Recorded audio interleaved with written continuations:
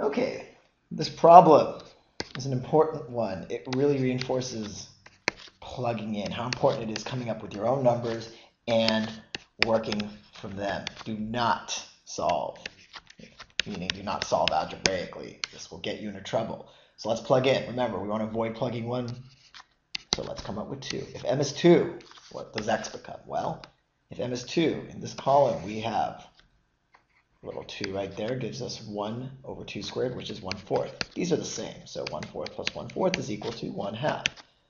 If that's the case, what's x have to be? Well, x is simply 1/2, or x is simply equal to 1, because again, 1/4 plus 1/4 is 1/2. So when m is 2, x equals 1.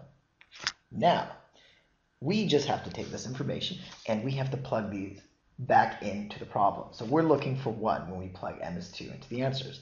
That leaves us with a, which is 2 over 2, which is 1, and it leaves us with a b. None of the other ones work, so c, d, and e are all gone.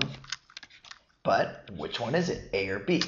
Do not despair. Simply plug in another number. So let's plug in 3. If we plug in 3, we get 1 over 2/3 in both columns, which is equal to 1 over 8. 1 over 8 plus 1 over 8 is equal to 1/4. At that point, we can say, well, what value for x would give me here a 4? And that value would be 2. So when m is 3, x is 2.